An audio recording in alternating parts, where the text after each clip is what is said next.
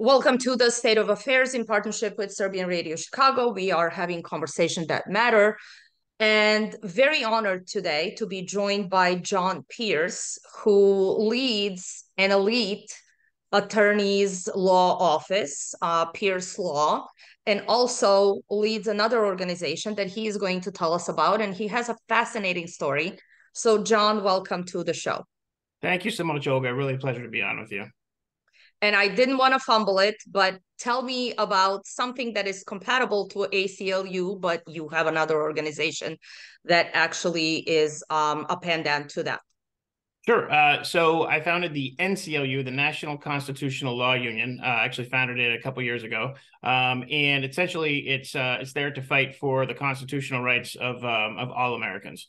I represent more January 6th defendants than any lawyer in the country. I've been involved in representing folks from Carter Page and the FISA abuse litigation to Laura Loomer to Kyle Rittenhouse, Rudy Giuliani, and so. There are just lots and lots of litigations that are happening right now because of the sort of encroaching tyranny that we're seeing from the American government and really across the world. And so I felt that there needed to be an organization that really fought for constitutional rights, as opposed to, the ACLU has really become a weaponized tool for the left. And so, it's there to help to fund these kind of litigations. A lot of these folks do not have the resources for these litigations. And so if folks are interested in checking it out, it's www.nclu.org.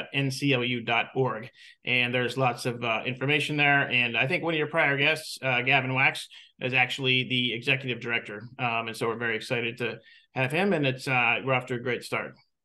Excellent. And we will share all of this information within this video. But there is a background fascinating story that I want to talk to you about, given our listeners and, of course, the Serbian-American background. You grew up in a Serbian family and you have been baptized in a Serbian Orthodox church. I think that is such an important part of why, obviously, God works in mysterious ways and puts us all together for a reason. So tell me about your background, actually. Sure, absolutely. So despite my last name, which I suppose is Irish or something like that, my mother's maiden name is Stepanovic, and all the names on her side of the family, they range from Stepanovic to Markovic, Vojinovic, Vukovic, Rainovich, the whole deal. So I was baptized. I'm a baptized Serbian Orthodox Christian. I was baptized at I believe it's Holy Trinity Serbian Orthodox Cathedral in Pittsburgh, Pennsylvania. Grew up in Erie, Pennsylvania, and so that's the heritage. That's the religion that I grew up with. My grandfather on my mother's side immigrated from Serbia when he was 10 or 12 years old. Came over to work in the coal mines and the steel mills. Mm-hmm. In Western Pennsylvania with so many other Serbs and folks from Eastern European countries from that part of the world, sort of at the turn of the century, late 1800s, early 1900s. And that's, I don't speak the language and know quite as much of some of the intricacies as some of my cousins and aunts and uncles who I grew up in Erie, a couple of miles north of Pittsburgh. And Pittsburgh is really where that was kind of focused for us. So on the holidays, January 7th, and then Julian calendar Easter, I always got two Christmases and usually two Easters. And so, it was an amazing part of my childhood and still a huge part of my life and my family's heritage. Excellent. So just even speaking of Pennsylvania, such an important state in terms of our electoral votes, and looking back at 2016, it was actually Pennsylvania and Michigan and Wisconsin, particularly in some of those districts that you know yourself, where Serbian Americans lived, that flipped from Hillary Clinton to President Trump.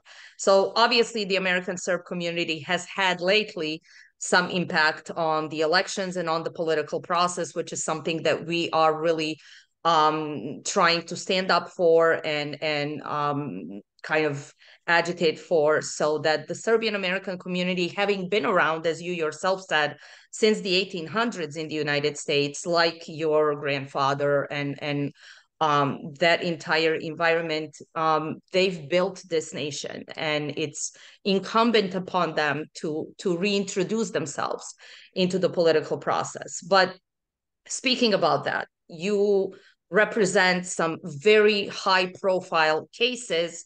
And I say high profile because they have been so significant in the past several years in terms of what is going on politically in the country. Tell me about the Kyle Rittenhouse case and how that impacted 2020 election and that quote unquote summer of love. Sure. Well, I lived that for about 5 months. It was one of the most intense episodes of my entire life. So, essentially, what was going on in the few years prior to that with respect to me and my law practice is that, I had seen and noticed what was starting to happen in the country and behind the scenes, even with respect to the way the justice system or so-called justice system had started to be weaponized against President Trump with respect to the Russia hoax and the FISA abuse against Carter Page. And so I actually was the lawyer who represented George Papadopoulos, who and we got him pardoned by President Trump. Who is a very good friend and dear friend and often a guest here at Serbian Radio Chicago. Yes, and I haven't talked to him in a couple of years, but I was really close with George and his wife Simona, and I know he's Greek Orthodox, and so it's great to hear his name again. Look forward to talking to him again soon. Yes. But we were the ones that took over his case when he wanted to switch lawyers right around the time he was being sentenced there with respect to the Russia hoax. Ultimately, we did get him pardoned, but that led to me representing Carter Page, also in the FISA abuse context. And I started really to become known as one of the few sort of top tier lawyers who was willing to take on these kind of cases really at that time, at this time, it happens to be for conservatives because of the way the power structure is in the country. And I certainly am a MAGA Trump, populist, nationalist conservative. But really, my mindset as a lawyer is to fight for the Constitution and the constitutional rights of everyone. And folks like that, also Rudy Giuliani, was really targeted by the Southern District of New York with respect to that Ukraine probe that ultimately we got dropped. I represented Tulsi Gabbard against Hillary Clinton for that Russian asset comment that you might remember. And so, yes, things were kind of leading in this direction that I was seeing, even though I think a lot of the folks in the country really didn't understand what was going on behind the scenes at that point. But it's all part of a concerted plan that you really saw kind of explode in the summer of 2020 with this summer of love, where the left really took advantage of that George Floyd situation and essentially started burning down cities in America. If you recall, cities were just falling like dominoes over the course of a few months. And at that point, I had been working with attorney Lynn Wood on one of the Carter Page cases, a pretty well-known attorney down there in Georgia, South Carolina. And I know Lynn Wood. Okay. And I could see, that there was a need for some kind of organization that would stand up for these folks. And so actually, we started an organization called the Fight Back Foundation, which I started that with Lynn. It still exists. Lynn Wood is proceeding with that. Now I started the NCLU, but we started the Fight Back Foundation in, I think it was about July 2020, just anticipating that there would be a need to jump in and help folks in these kind of situations. And then lo and behold, August 25th at night, I was watching Fox News and just saw a clip of what had occurred there on the streets in Kenosha, and really didn't fully digest what had happened just from seeing that one clip that night.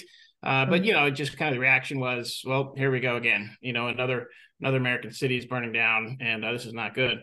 And then the next morning, Twitter just kind of exploded as people were understanding what had happened there, and that it was absolute pure self-defense. And I understood it very quickly. And the moment that I understood what was happening, I realized that it was by far the most important self-defense case in the history of the Anglo-American legal system. The bottom line is, whatever you think about Kyle Rittenhouse, if that individual was convicted of murder in that situation, with all of that evidence and all those videos showing in high definition that it was self-defense, essentially the right of self-defense would be eviscerated, and the Second Amendment along with it. And so, Lynn Wood and I put our heads together, and, I just said, look, somebody's got to do this. It didn't look like anybody else was going to jump in. And so, we started the process of trying to figure out how to reach the family. Kyle's mother called me later that day, and I flew to Kenosha that night. And Within about 6 days, I was on Tucker Carlson. Hadn't even met Kyle at that point, not for another few weeks, but went on Tucker August 31st, I think it was, and really helped to sort of flip the narrative to the country and to the world that this was indeed self-defense. And so that started a very tough several months in which the entire world was really coming at him and wanted to see him strung up from a tree, basically. Yep. And so at that point, since I was going to be the lawyer in the case, I decided to step off the board of the Fight Back Foundation so I could focus on the case, but continue the effort to help raise funds. And so we had to raise, and we did raise, over $2 million because his bail, as you may recall, was in fact $2 million. Mm-hmm. And in Wisconsin, that's cash bail, that's not bond. So we had to raise over $2 million from mostly very small donors, which we accomplished in pretty short order, 2 or 3 months, and ultimately, got him bailed out. I'm the one that went and physically extracted him from the Kenosha prison there and helped set up his criminal defense team, recruited the folks who actually did the trial, and it had to be done. I think that by the time our role was finished there, honestly, I don't think there was a jury in Wisconsin or anywhere in the middle of the country, certainly, that would have convicted him. So fortunately, he was acquitted, and there's been lots and lots more battles to go, and since then, and there will be for some time to come. But I think it was absolutely crucial because the left was attempting to essentially show people that Soros-backed prosecutors could come in and convict you for murder if you defend yourself and crucify anyone that they want. Exactly. So as that was a profound case, there was something else that happened that really, to this day, has a profound impact on the country and on 2020 and on that godforsaken election, January 6th. And without asking you, obviously, to delve into client attorney privilege, you still, as you said, represent most of the January 6th defendants. How did that, and from what obviously, what happened on January 6th and what kind of impacts can we expect going now into 2024?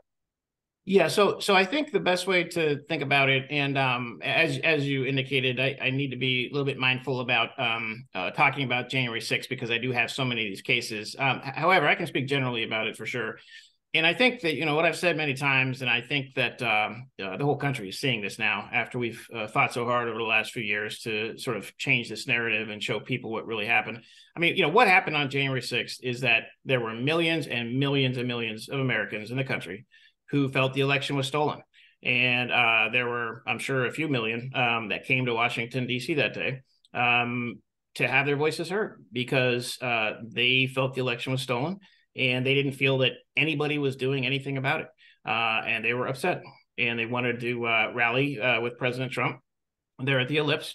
And they wanted to have their voices heard. Obviously, a lot of folks made their way to the Capitol grounds. There were people there that were protesting. There were various things that happened, as I think the whole country is seeing on all sides of this. To a certain extent, it did become a riot in certain respects. There are lots of causes for that. It's a very complex event, and so there's been 1,200 cases that have been brought or something along those lines. I've represented probably total between 40 and 50 of these folks. Currently, okay. I think it's about 38. And the Department of Justice, as they said explicitly, they went scorched earth and they came after, over 1,000 Americans, many of whom did nothing worse than walk around outside the Capitol building, maybe, walk in through some open doors, walk around, take some selfies and walk out. But the Biden administration and the Justice Department decided to go scorched earth, and they turned the full force and fury of essentially the most powerful governmental institutions on the planet against regular American citizens. And so, these trials are ongoing, and there's going to be an appeals process that's ongoing. And then, I think, look, the decisive event that I hope is going to happen here is that President Trump gets back in office. And as he's indicated, I think that he intends to pardon, most or all of the January 6th defendants. I can't speak to the legal merits of what happened there with respect to individual defendants, but I can say from a political standpoint, I think that would be the right thing to do so that the country can move forward. And then I also think that Speaker Johnson and the House GOP have to release all of these tapes immediately, without blurred faces, without holding anything back, and they need to let the American people decide for themselves what happened that day. And that was precisely my next question. Obviously, Kevin McCarthy made many promises that he did not deliver on. Now we have Speaker Johnson. Are you confident that we are actually going to get to see some, what is it, 40,000 hours, I believe, of these tapes? Do you think it's actually going to happen? I have to say I do not have a lot of confidence. I think that Speaker Johnson is an improvement on Speaker McCarthy. I think it remains to be seen if he and others in the House GOP are going to live up to these repeated promises they've made to release all these tapes. So far there's only been, I think, 90 hours or something like that have been released. I did see him make a statement the other day that more is going to be released. And look, it's a good thing anytime anything is released. But I think their plan right now is to blur a lot of the faces and to hold back some percentage based on purported architectural security reasons, whatever that means. There's just a lot of things that are happening with respect to it that give me some concern. But all we can do at this point is what folks like myself and others in the January 6th community have been doing, which is to continue to put pressure on them to release all the tapes and to do it as quickly as possible. Well, so then the follow-up question to that, if they are not releasing it, obviously not releasing it for a reason, was January 6th a setup? And did we have, as we know now, many feds on the ground who were involved in this? So this is something I don't have to speculate about or opine about. I mean, this is something that there has been a lot of evidence that has already been put forth in the public record in these trials, including in multiple of our trials. It is absolutely clear, and in fact, to a large extent, the government has admitted this now, that there were substantial undercover assets that were on the ground, both with respect to the FBI, the Secret Service, the Capitol Police, and MPD, Metropolitan Police there in Washington, D.C. So that is not in dispute. It's something we've known about for some time. I think that one of the good things about these videos that people are starting to focus on now, and most of these videos are things that we have seen for the last couple of years. But the good thing now is that as long as it took, people are now really paying attention to some of these things. You have, folks like those at TMZ are actually, playing some of these videos. And I think that it is really helping the great majority of Americans to see that this was much different than had been described at the beginning by the mainstream media in terms of it being some type of attempted armed insurrection to overthrow the government. That's not what happened. There are no charges that have been brought for insurrection. Insurrection is an actual crime under the federal code. That has not been charged. And believe me, if the DOJ could charge that, they would charge it. So that's, that it was not an armed insurrection. It was a protest that turned into a riot in various places and ways for a variety of reasons, but absolutely categorically, there were federal assets on the ground that day. So juxtaposing now all of these profound cases with what is happening with President Trump, and obviously you saying that not only our justice system has been weaponized against a duly elected president and against 80 plus million Americans, but all the other agencies, all of the government agencies have been weaponized against him. We're looking towards 2024, but how confident are you that with all of the cases that are being brought up against him, we will get to 2024 or that we will have him as our candidate? Yeah, look, I think that what is obvious at this point is that if there is to any extent, any kind of election that resembles a fair, legitimate election, Donald Trump is going to win by a landslide. He is going to win the popular vote by a landslide. He is going to win the electoral college by an even greater landslide, and he will be the 47th president of the United States. And I think what you're seeing now is that obviously the left is terrified by this. because, what they realize is, they have opened Pandora's box, and they have started down a road with respect to the weaponization of all of these three-letter agencies, of the full force of the federal government. And it's very hard to put that back in the box. And, you're looking at somebody in President Trump who has been through so much. The very government, the executive branch that was supposed to serve him, and he was supposed to lead, attempted, essentially, in my view, a long-term coup d'etat. They prevented him. It's ongoing. It's ongoing. They attempted to prevent him from winning. They attempted to prevent him from taking office. They attempted to prevent him from functioning while he was in office. They terrorized his family. They're trying to liquidate his business at this point. Look, I've always been a Trump fan, but every day that goes by and you see the way that this man fights, and you see the sacrifices that this man is making, toward the end of his life as a billionaire who could go build more golf courses and spend time with his family. Yes. He's a warrior. And I think that, that has to be clear to everyone by now. So look, the left they're not going to go down without a fight. They're going to do everything possible to prevent this. I think that the lawfare that you're seeing, these 4 or 5 cases, 90 some indictments, 1,000 years he's facing in prison. I think that's backfiring on them terribly with each indictment. He went up in the polls. I think to a large extent, his defense of these frivolous lawsuits and litigations, are becoming his campaign. And that's very smart of him, sort of from a chess move standpoint, because it is playing right into the narrative, that the actual accurate, true narrative that he has been sharing with the American people, which is they're coming after all of us, and he just happens to be standing in the way. So I think that the things that have to be got to kind of watch out for is, number one, President Trump's personal security. Do not underestimate the steps that the left will take to prevent him from taking office. That's number one. Number two, look out for things like another quote unquote pandemic. Look out for all these wars that are breaking out all over the world, and do not put it beyond the pale of the left to attempt to start World War III in order to have some kind of excuse for calling off this election. And then, obviously you have the fraud, you have the cheating. They're going to try to cheat again, no question about it. I think that we have to be aiming for, lack of a better way to put it, a fraud-proof landslide. I think he's got to aim towards, and I think he will get over 100 million votes this time, because I think that the independents, the sort of moderate old school Democrats, are seeing that this is communism versus America. It's a very clear choice.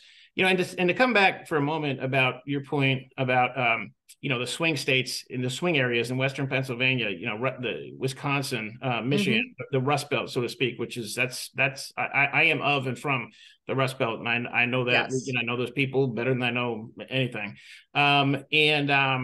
Really, Western PA, those kind of old school labor Democrats, the working class folks, the culturally conservative folks, the folks who, they want their Second Amendment, they want their God, et cetera. That is really the epicenter for the realignment that has occurred, 2016, 2020 and onward, where now you have the Democrat Party becoming a party of the coastal elites of these universities that are just indoctrinating our kids. The Republican Party, as much as I am not a fan of the Republican establishment sometimes in Washington, D.C., but the Republican Party becoming the party of the working class folks in places like that. Absolutely. And so it's ground zero. And really, arguably Erie, Pennsylvania, where I'm from, is the quintessential sort of swing area, right up there between Buffalo and Cleveland. And so, look, I think he's obviously got to win. He's got to win those states. Obviously, those are the swing states. But I think, I really believe what's going to put him over the top, honestly, and you're seeing this more and more, is you're seeing African-American men go his direction, because they are seeing, the government weaponized against him the way that it's been weaponized against them for decades. You're seeing Hispanic Americans who come from these communist countries who have moved here to get away from that, and they know what's happening and they're terrified of it. I think that they're going in his direction. And I think most surprisingly, you're seeing young people ages 18 to 34 that are starting to realize that if they don't get Trump back in office, they don't have a future. They're never going to own anything. They are never going to be able to have families. And I think that a lot of them are smart, and they're waking up to the notion that people can like Trump's tweets, or they can dislike them, whatever the case may be. But we are at a last stand, so to speak, with respect to maintaining the American constitutional republic and the freedoms that our forefathers fought so hard for. And we don't have any more time. I mean, this is our last chance in 2024 to get Trump back in there. I agree with you. And something interesting that you brought up is some of those Rust Belt communities. And both you and I know that, even let's look at the Serbian-American community and a lot of the Europeans that actually migrated to the United States after World War II essentially were those blue-collar working Kennedy Democrats, right? And they have since switched to the Republican Party, particularly because of President Trump. But in light of that, an interesting appearance now is Robert Kennedy Jr. legally, as he declared to be an independent candidate. What do you think, particularly because you're in tune with some of these states and then how legally this works? Can he appear on every ballot? And what do you think, will the Kennedy name get him some of these voters that you and I understand very well? I think, and I'm not an expert in sort of the electoral process in terms of getting on the ballot, but I do know it's very complicated for a candidate who is not part of, the Democratic Party, the Republican Party, or, maybe the Libertarian Party or Green Party. I mean, a party that's not already established and has sort of an automatic nominee that can get on that ballot. It's a very sort of Byzantine, tangle of dates and deadlines and petitions and signatures in order for an independent candidate to get on these ballots. So I suspect he's going to have trouble from a practical standpoint actually getting on the ballot for all these states. To the extent he does, and you see some difference of opinion on this, but I have to believe he pulls much more from Biden's voters than he does from Trump's voters. Yes, he has some positions, specifically, for example, with the vaccines and COVID that may draw some conservative interest, et cetera. He's still a Kennedy, and it's still the royal, essentially the royal name in the Democratic Party. And I think that where he's going to pull from mostly is the center, the center of the Democratic Party, kind of heading towards the middle, the independents. That group right there. I think Trump's going to get a lot of those votes, but I think if Trump doesn't get those votes, Kennedy's going to get a lot of those votes. Because folks see where the country's going, and most of those are going to be people who are registered Democrats, and I just have to believe at the end of the day it's going to hurt. It's going to hurt Biden more than it hurts Trump if he runs. And one final thing, and again, I'm not trying to be pessimistic, I'm trying to be a realist. And you said something about the landslide, that we essentially have to overpower the cheating machine. However, since 2020, well, even since 2016, but we didn't realize it then, election laws really have not changed. So we're up against the same machine, essentially. We never managed to get any cases to overturn these election laws in any of these important states that we're talking about. So can we overpower it? And why was it that we're constantly being sold a story that there was no proof of cheating? There was no proof, when in fact there was ample proof, but nobody wants to look at it. How do you see this, especially from the legal perspective?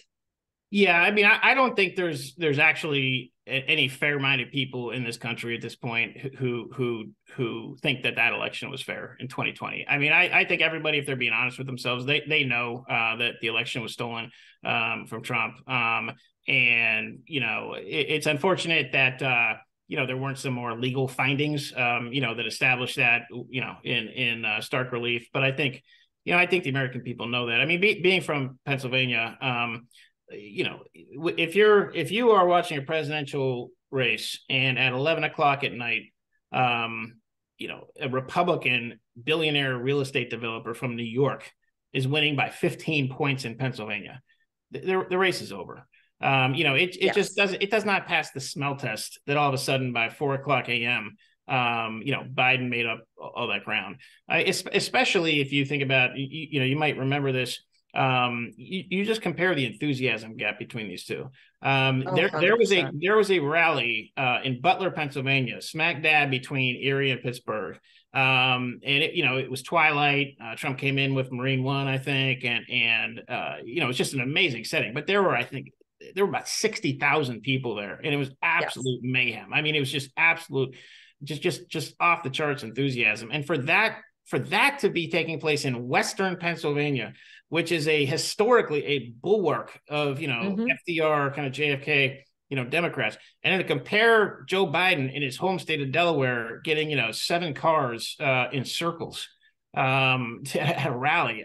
I mean, it's just not metaphysically possible that he actually won that election. Now, I think that Absolutely. one of the real problems that the conservatives have, the GOP has, that we have, is we do not fight and we do not win this lawfare battle. The left is very organized, and they're filing lawsuits. They're filing dozens, hundreds of lawsuits before these elections to condition the Hmm. battlefield, so to speak.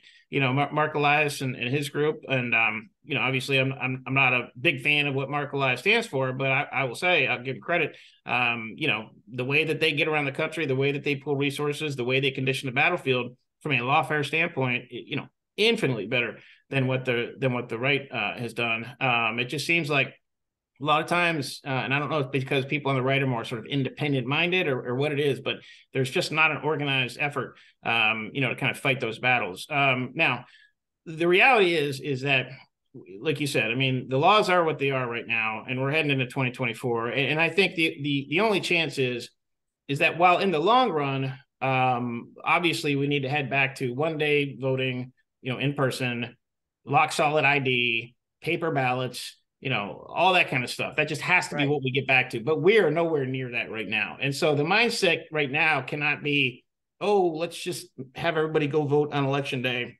because that's the way it should be. The mindset now has to be, we have to fight just as dirty and just as hard as the left does. Obviously, I wouldn't advocate breaking the law, but I mean, we have to harvest ballots, whatever you want to call it. Right.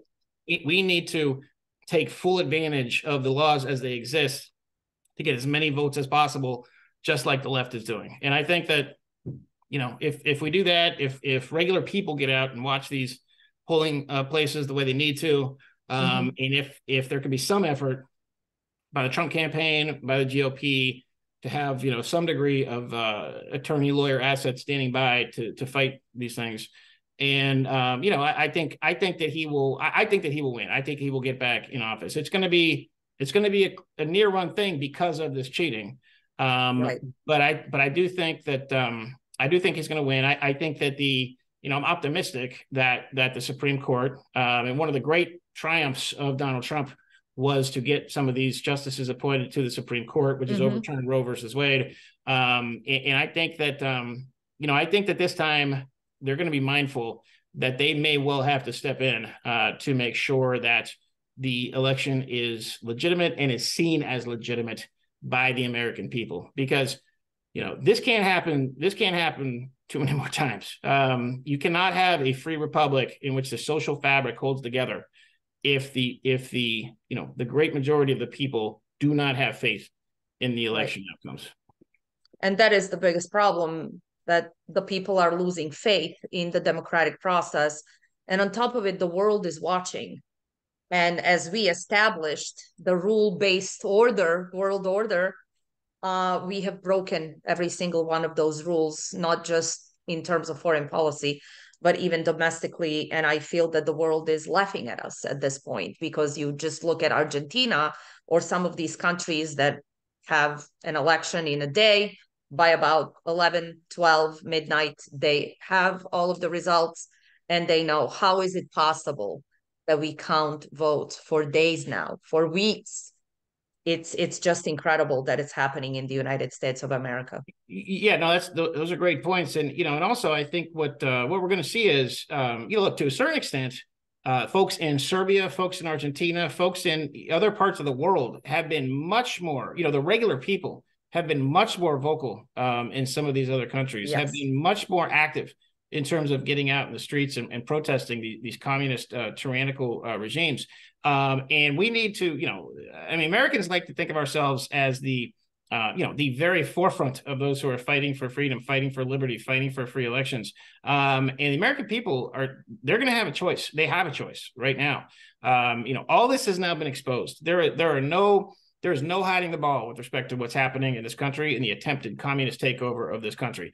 So, you're going to have, obviously, some folks who have been fighting and have been out there, like you, like myself, like many others who have been seeing this for some time and have been, active in trying to raise the alarm.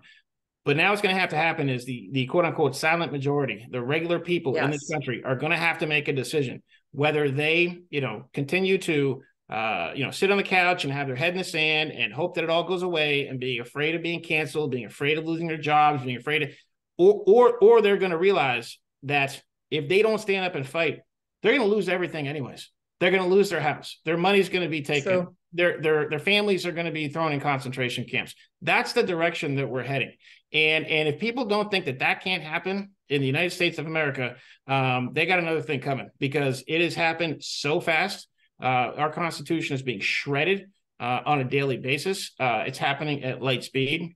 And so now's the time. But it's going to be up to regular American people to stand up and unify in a legal constitutional way to take their country back before it's too late. I agree with you that now is the time, and you brought up something very significant. The globalist elite rules by fear. And if it were not for great people like yourself, who are ready to step forward and actually defend some of these folks who are not really committing any crimes. I mean, I think that's the fear that everybody has, that the weaponized government can paint a target on your back and you can become a criminal overnight, even though you've done nothing wrong. That is the biggest fear that the American people have right now, and who will defend them and who will protect them and who will make sure that they actually do not lose their jobs, their families, their homes, which is why, I don't know, they're not keeping their head in the sand. They're just afraid. Yeah. No, and I think what they have to realize is, look, obviously we're blessed that we have President Trump fighting for us and that we have a chance to get him back in office. And that's going to go a very, very long way to saving this country. But I think what people have to really come to terms with is the cavalry is not coming. There are no elected politicians who are going to save this country. I mean, President Trump is our absolute best hope to turn this around. We must get him back in office. But in the long run, it is not going to be elected officials who save this country. It's certainly not going to be the GOP establishment in Washington, D.C.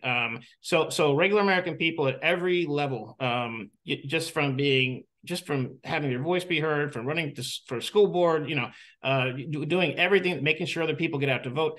It's going to be the regular American people who have to save themselves. I do think that, look, there's no question more and more people are waking up. And there's no question that the alarm bells, have been rang. It's just a matter of whether there is sufficient critical mass of regular Americans who stand up between now and Election Day in 2024 and turn this thing around. Amen to that. We have a country to save, and America is worth saving. Thank you so much for being with us today. Oh, absolutely. Thank you so much, Olga. Really appreciate it.